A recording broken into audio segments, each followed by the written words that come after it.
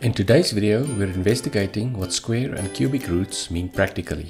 When we extend the idea to more dimensions, we cannot present it visually anymore, but it helps to think about the basic practical concept when you come face to face with a root of significant power. If you like the videos, please subscribe, turn on notifications and leave a comment about your experience or what you'd like to see. Let's get going.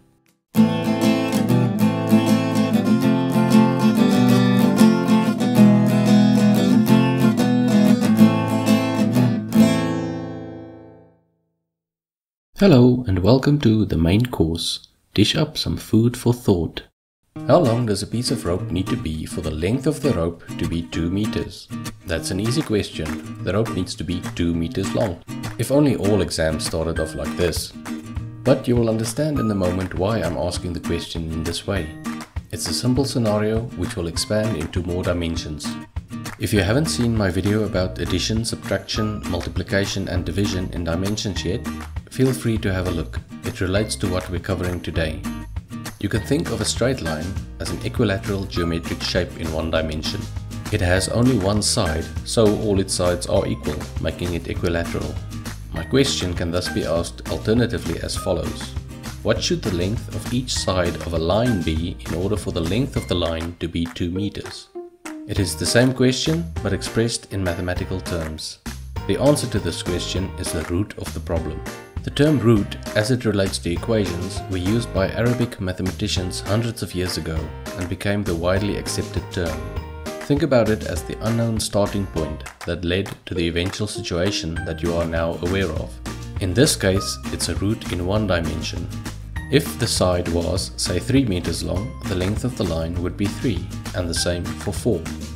If we now extend this to 2 dimensions, the line becomes a square, which is an equilateral geometric shape in 2 dimensions.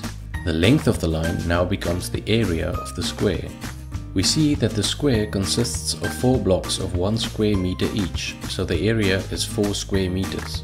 The question now becomes, what should the length of each side of a square be in order for the area of the square to be 4 square meters? The answer is still 2, and it's now a root in 2 dimensions, or a square root. The square root of 4 is therefore 2. If the sides are 3 meters long, the area is 9 square meters, since there are 3 rows of 3 blocks each. The square root of 9 is therefore 3.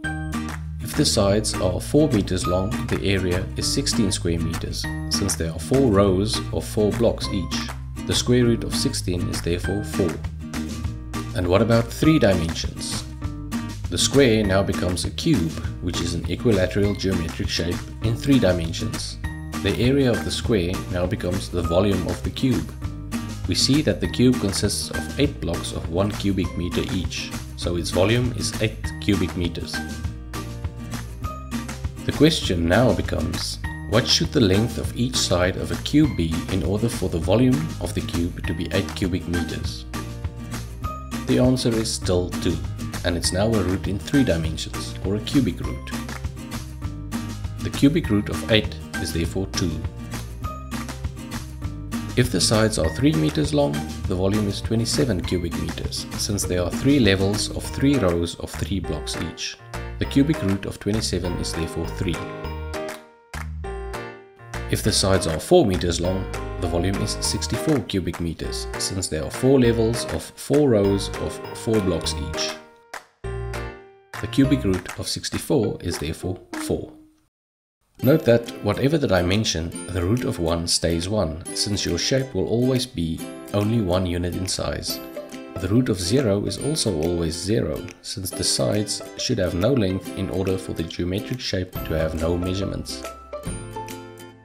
Things become a bit more complex when we start working with negative roots and roots of negative numbers, but we will consider how negative numbers influence calculations in general in a future video.